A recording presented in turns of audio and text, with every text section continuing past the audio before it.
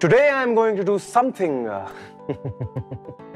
something that will blow your mind. I'm going to make a solution that will make the world's biggest bubbles. So this gigantic machine is the bubble maker, and today I will use it and make, well, bubbles.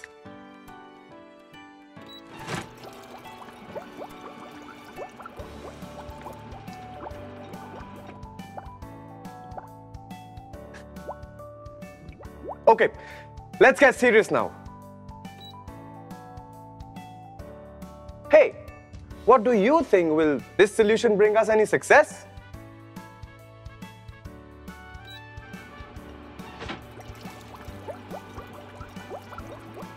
Oh no! This solution failed. But never mind, I can still pop them.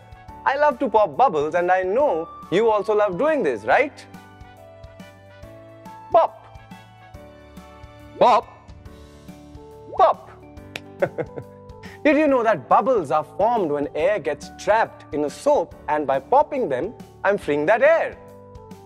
Now you know that bubbles are formed by air.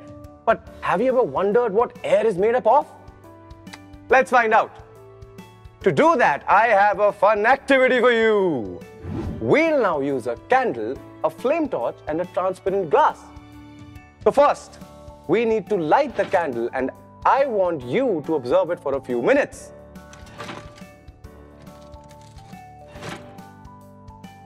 Let's see what will happen when we place the glass upside down on it. Observe closely what's happening to the flame.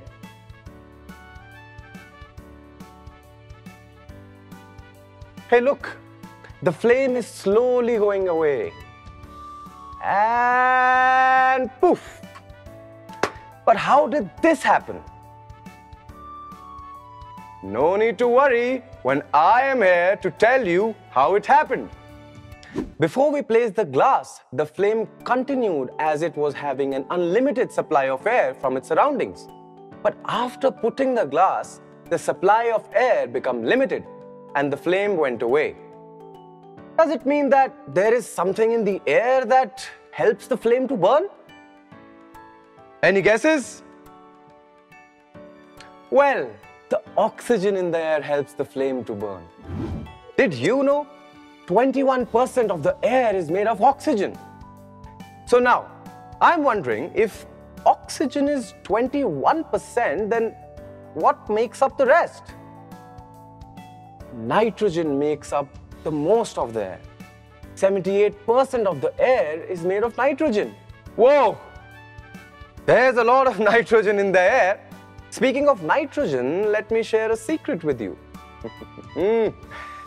Packet of chips are filled with nitrogen to keep them crunchy for a longer period of time. What do you think? Are there only oxygen and nitrogen in the air?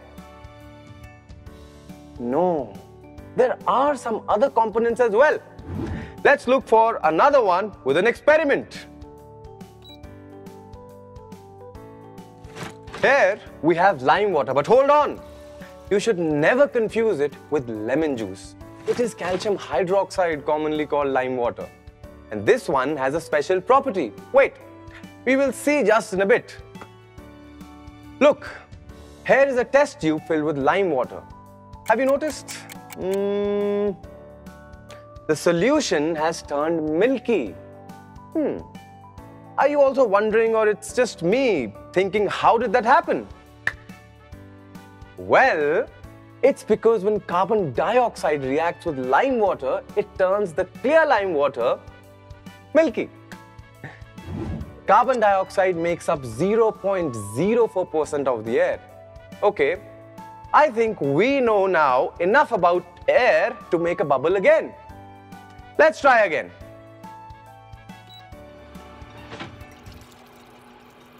I hope this time it should work. Hey, look! There is something happening with the bubble making machine. It has droplets on the surface. Can you guess what is causing this? Did the water leak out through the machine? Or did they appear magically? No, nothing like that. I think the machine has cooled a bit when we started making the bubbles with this new formula. But what made this formation of water droplets on the machine? It is because air also contains water vapor. When air comes in contact with a cold surface, the water vapor changes to liquid and forms droplets. We call it condensation. Did you know, early in the morning, you might have seen water droplets on grass. How are they formed? It's because the water vapor in the air condenses due to low temperature in the morning. Wait, hold on. Why is dust and smoke coming out from the machine? Let me fix it. Phew. Okay, fixed it. But this reminds me of some other components of air as well. There are dust particles and smoke. You might have noticed the dust particles floating in the beam of light, just like this, and also while playing in the park.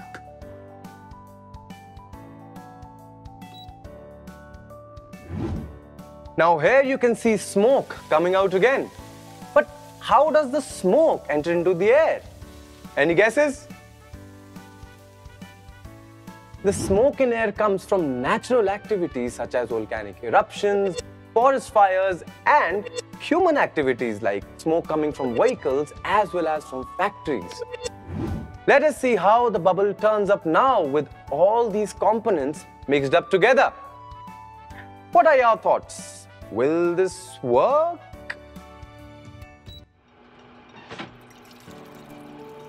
Okay, while this machine creates bubbles, how about a quick recap?